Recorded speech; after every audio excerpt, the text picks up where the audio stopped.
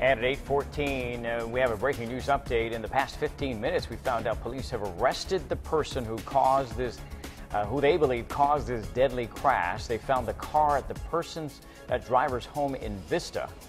This crash here killed a grandmother and her 2-year-old granddaughter. Now we'll take a live view from the scene, and you can see that the freeway is still shut down. This is the I-15 southbound lanes.